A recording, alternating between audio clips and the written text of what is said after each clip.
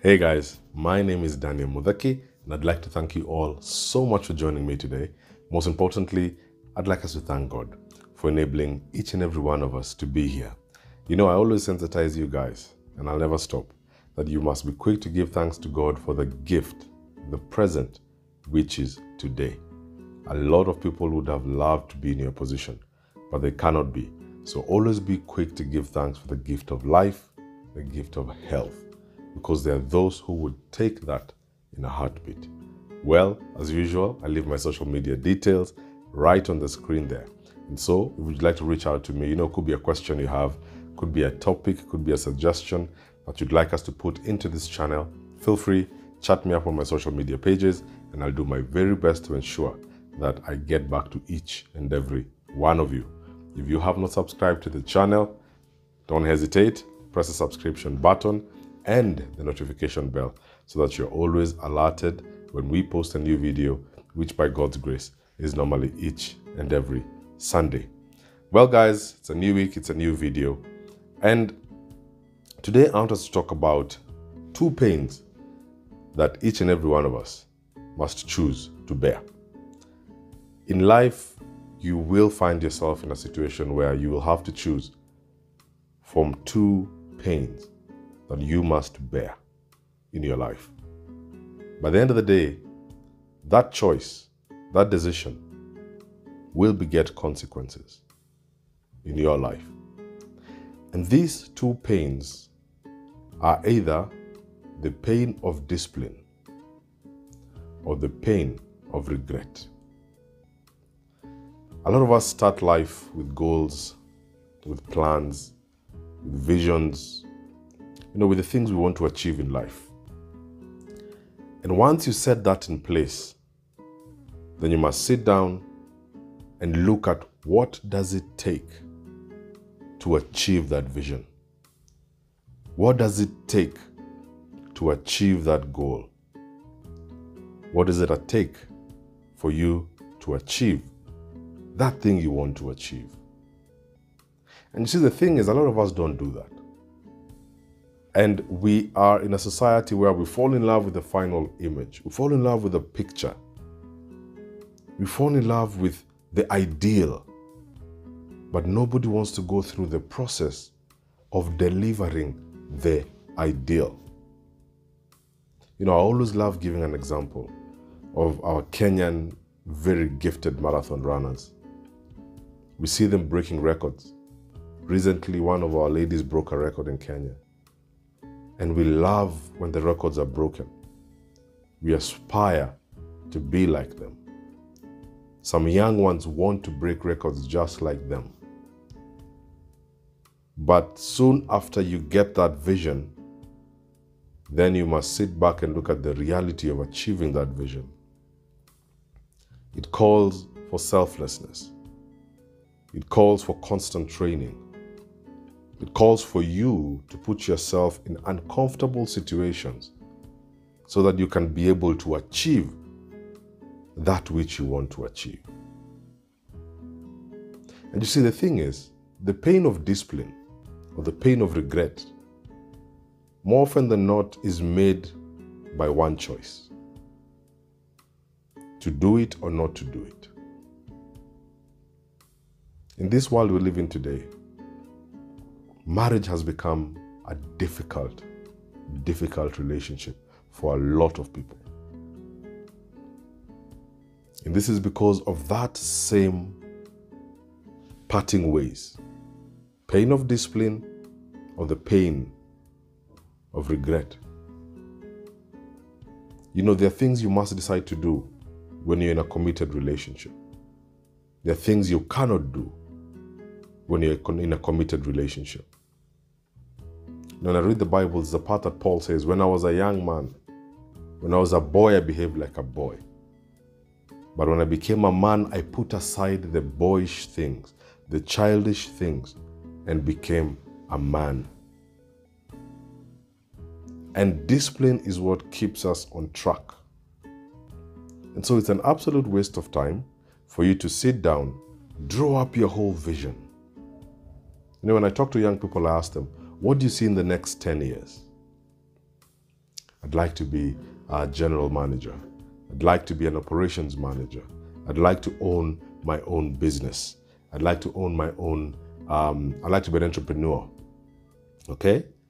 Great dreams, good visions. However, we start working from there and coming back. Are you doing the things that will help you achieve that vision? Are you surrounding yourself with people who will help you achieve that vision? Are you reading books that will help you become that person you want to be? Are you in an environment that fosters that vision? Are you in relationships that will help you move forward with relation to the achievement of that vision? And so remember, the choice of the pain of discipline is really, really hard. But discipline begets success. That is the main difference with a lot of people. A lack of discipline, a lack of consistency, a lack of plugging in when you don't feel like plugging in. That's where the difference comes in. And once you choose that pain, and more often than not, it's earlier in your process towards your vision, then you are sure, not sure, but at least you have a high percentage of avoiding regret. Because at least your discipline will help you achieve your goal. Regret is a painful thing because it's in the past. You cannot change it. You cannot go back and change anything. In my culture, they say, your old age will question your youth. Your old age will question your youth. Daniel, why didn't we do this in our 20s? Why didn't we take care of our body when we were younger? Why didn't we keep away from environments that destroyed us rather than built us? A lot of times you'll find that the answer was a lack of discipline. And so discipline is an ingredient that delivers success. Discipline is the catalyst that ensures that you get to the summit of that mountain, the summit of your vision, the realization of the goals at which you've always wanted to achieve. Personally, I know I'm on a journey of strengthening my resolve, ensuring that I can be disciplined in the matters that which I have set myself to do. Because I know that's the only way that I can achieve or get the prize. Without discipline, then wait for the pain of regret. And the pain of regret has no cure because it's with you all along. And so today I'll urge you, I'd rather the pain of discipline because eventually it will give you success.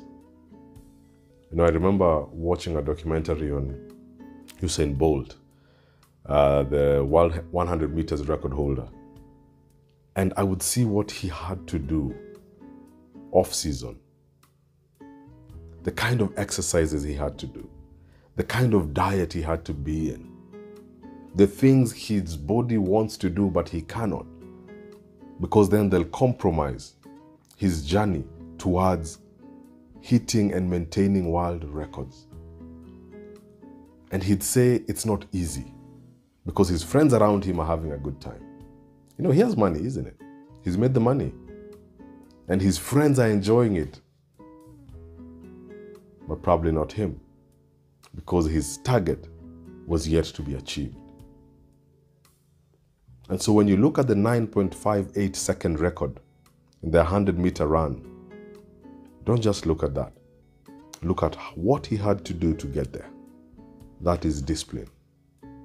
So my brothers and sisters, I want you to look at your life this coming week and ask yourself, what have I not achieved because I chose not to pick up the pain of discipline?